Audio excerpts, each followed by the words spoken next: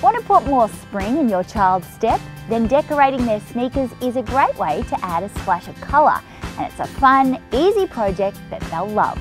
The essential products are Crayola fabric markers, white canvas shoes and an art smock.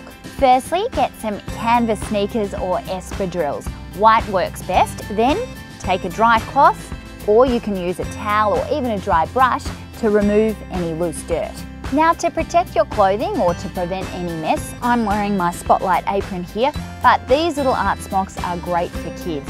Otherwise, you might find out why permanent markers are called exactly that. Now, simply draw pictures or write words on the top, sides and back of the sneakers. The best part about this is there are no rules. You can use any colour, anywhere. Once you've finished, it's time to get an adult to put your sneakers in the dryer for around 30 minutes at the hottest setting to make sure the marker's set. Now all you have to do is wear your shoes and your friends are sure to be impressed.